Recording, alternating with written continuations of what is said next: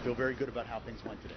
Thank you very much. When the judge said she saw a lot of quid but not a lot of quo, what did you think about it? I think that's exactly right on the quo side. There was no quo in this case. Governor McDonnell never did anything for Johnny Williams, which is why Johnny Williams got nothing.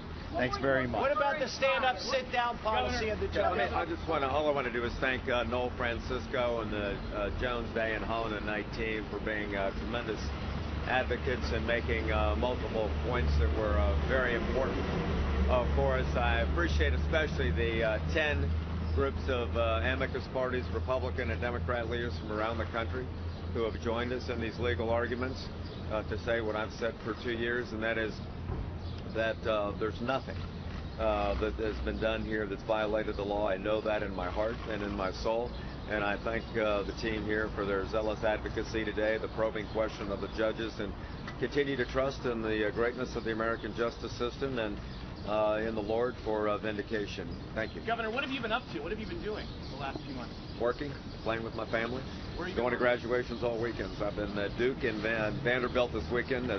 My last 2 children got master's degrees, and the Lord has provided an immense blessing for me in learning a lot about life, what's important in life, about friendships that have been sustained now for many years through thick and thin, about the eternal and not the temporal, and about just enjoying time with my family. I'm doing some consulting down in Virginia Beach. We just moved back there, and enjoying time with my family. What do you want to say about the jury instructions? They were wrong.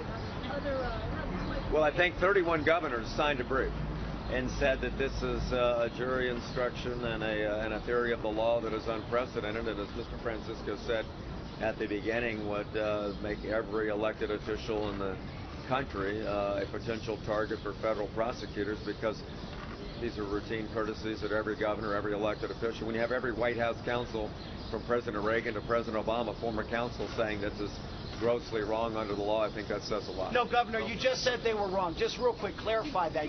Did you all argue enough at trial to get your side of the jury instructions in there? They were suggesting that you knew what was going on from the start. No. I think those points were made pretty well. I think, of course, we think the trial court made some serious multiple errors, and I think Mr. Francisco argued that today. I'll just quickly answer that. The jury instructions the judge gave were wrong. The instructions that we gave were right.